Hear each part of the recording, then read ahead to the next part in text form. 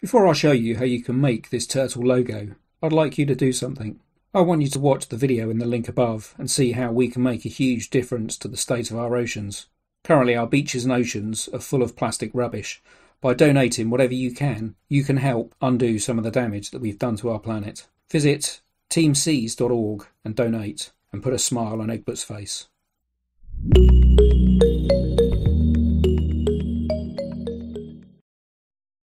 So to get started, I'm just going to hide the page border. So I'm going to come up to Document Properties. I'm going to come down, I'm going to switch off the Show Page Border. We can get rid of that then. We'll open up our Fill and Stroke dialog box. And I'm going to drag in a guide from the left hand side to about midway. We can lock that in place so it doesn't move.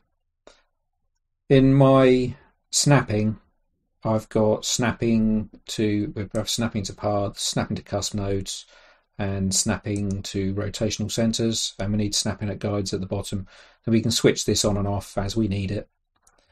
So I'm going to get started with my Bezier tool. Going to snap to the center, and what I'm going to do is click and hold down my mouse button. I'm going to hold Control so I can pull the handle straight out horizontally. And when we release, when I join these two halves of the shell together, so I'm going to construct this in two halves, then they should fit nicely. So I'm going to hold down Control again when I click on here, so on that. So we click and hold down Control, and then I can drag out a horizontal handle and release. I'm going to press Enter. So that's half my shell. Not a very good half a shell at the moment, but we shall fix that. So we come up, get our nodes tool, and then we can just come in. I'm going to turn off snapping so it doesn't interfere with what we're doing. That looks a bit better. So I'm going to press Ctrl D to duplicate the half.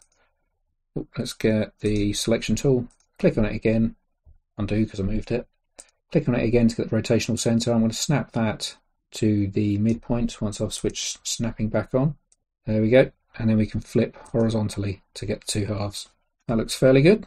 So I'm going to hold down Shift, select the other half, and we'll go up to Path and down to Union. Union both together. Next thing I'm going to do is draw a head. So we go back to our Bezier tool. I'm going to draw one half of the head. So I'm going to click and hold. I'm going to use Control to drag out a horizontal handle. Then for the rest of it, I think I'll turn snapping off so we don't get any interference. Turn it back on so I can snap to the center. Press Enter to finalize. We get the nodes tool, do a bit of fine adjustment. I can turn snapping off again so it doesn't mess us about. Hold down Control. Zoom in a little bit so we can see what we're doing. I think that looks fairly good. So I'll get my selection tool again, click on our half, grab the rotational center, turn snapping back on, snap it to the center, press Ctrl D to duplicate it, flip it horizontally, hold down Shift, select the other half, and then we can union these two together. I'll drop it down below the shell. So I think that looks fairly good. Next thing I'm going to do is draw one of the front flippers. So I'm going to come over and I'm going to select the Bezier tool again. I'm going to turn snapping off, drag out so I get this nice curve.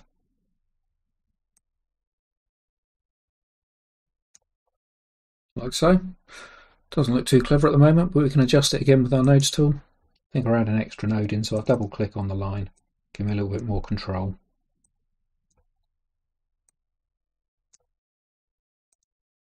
Drag over both of those, I think, so I want to move them both down a bit. Just going to drop that down below the shell, see what it looks like. Get my nodes tool again.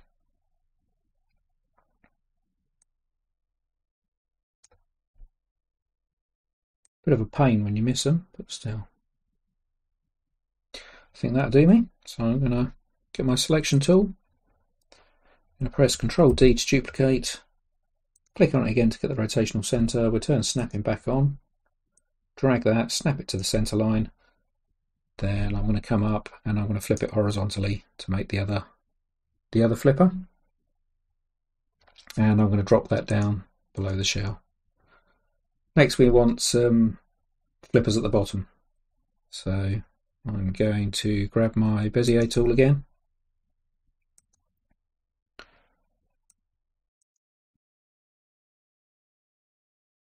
And we go to adjustment mode with our nodes tool again. So we can stop this looking. Oh, that one's selected. I'm going to turn it to a corner node so we can adjust each side individually. Actually, I'm going to undo that. Ah, snapping.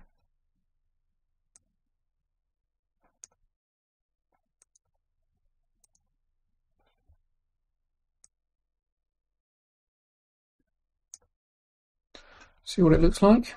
We drop it down, get the selection tool, drop it down below the shell so we can see if it looks okay.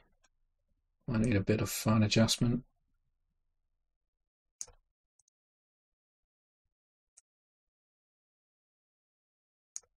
I think I like it there. So I'm going to press Ctrl D to duplicate it. I'm going to turn snapping back on, grab the rotational center, snap it to the guide. Then we can flip horizontal. We can drop it down below the shell. All we need is our little tail. So if I zoom in, we're going to get the Bezier tool again. We snap down here. Then I want to hold down Control, drag out horizontal handle, and we can go up. Create our tail. Sorry, we can get our selection tool. We can press Ctrl D to duplicate. We can click on it again to get our rotational center, snap it to the guideline, and then we can flip it horizontally. Hold down Shift, select both halves, we can go to Path, Union. Now all we need to do is drop that down below our shell, and we can zoom back out, see what it looks like. I'm quite happy that was a turtle. So what I want to do now is I want to divide the shell into segments. So to create the center of our segmented shell, I'm just going to grab the polygons tool. I've got corners set to 6, so we can drag out a hexagon, snap to the middle, about so big. I might want that slightly larger actually. I'm going to turn snapping off. I'm going to go to Path, Object Path, my selection tool. I'm going to hold down Control, and I'm just going to drag down to make it a little bit bigger. Then I'm just going to move it down. So I'm going to hold on Control down again, and we can just move it down to where we want it in the shell. Think about there, looks good. So if we zoom in a bit, we're going to turn snapping back on. I want snapping to paths, snapping to custom nodes. I'm going to come over, get the Bezier tool. I'm going to snap up here, click once, come down, snap to this one, click again, snap to this one. I want to come out, snap to the shell, about there, and this one. One more down here. And I'm snapping to a center, so I'll turn centers off.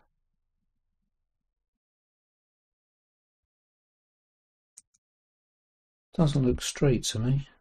No, it's not. Right, undo that. Control Z. So on intersections, yeah, that's any better. That's better. Press enter there. Zoom out a bit. So I'm going to get my selection tool. I'm going to select. So I'm going to hold down Shift, select the second one. We're clicking on it again to get our rotational centers. We need to make sure rotational centers is selected over here. Then we should better snap our rotational center to the guide. We can then press Ctrl D and flip it horizontally. So now we've got all these strokes. What I'm going to do is just go around and select them all. So I'm going to hold down Shift, select all these different paths. So we've got them all selected. I'm then going to go to change the size of them to start with. So we change it to 6. I'm going to go up to, just make sure nothing's grouped, and we go to path, down to stroke to path. and we should be able to go to Path, Union. So finally we've got this shell looking sweet. So what I want to do is I'm going to make the shell slightly bigger. I'm going to hold down Shift and Control, and I'm just going to drag that out, make it slightly bigger. So if we reduce the opacity, you can see the edge of it is just sitting on the edge of the shell now. So I want to round the corners on the inside. So if we select this, I'm going to go to Path, Path Effects, I'm going to add a path effect, and we want corners, wherever that is. There we go. So we've got our corners dialog box. I'm going to get the nodes tool. I want to select all these corner nodes. So what I'm going to do is hold down Shift, and I'm just going to drag a box over all the corner nodes that I want to round off.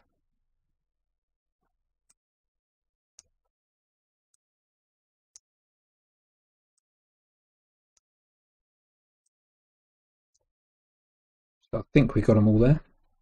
So if we grab one of them now, we should just be able to drag it in and round all the corners.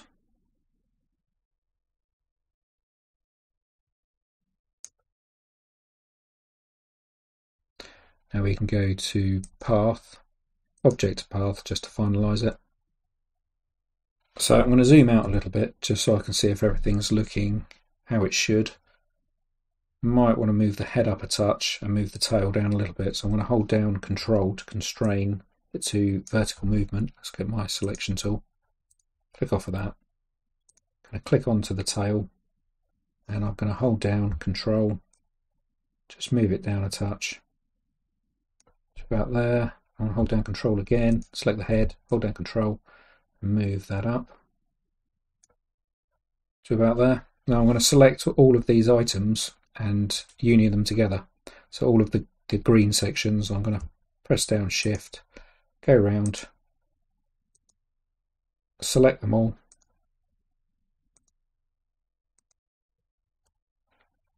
go up to Path, down to Union. I'm going to hold down Shift, select our shell outline, and we should better go up to Path, Difference. Now we've got our completed logo design. I'm going to colour it using a radial gradient. So if we select our turtle, I'm just going to come over, select Radial Gradient. We can come down, grab our gradients tool. The outside I'm going to make fully opaque. Turn that down a bit, make it a bright green. The centre one we darken up, do a bit of a brown colour, I think.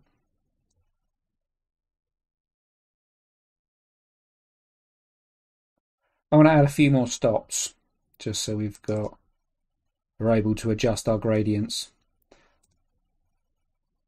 So for this stop, I'm going to make this one a yellowy colour. I'm then going to lighten that colour.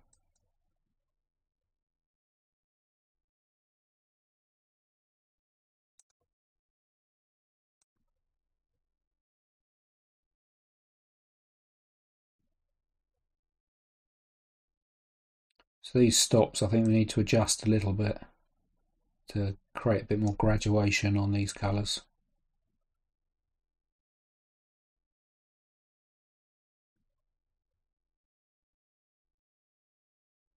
And I'm also going to rotate our stops round. So bring that straight down. We can drag that out. I'm going to move it down slightly.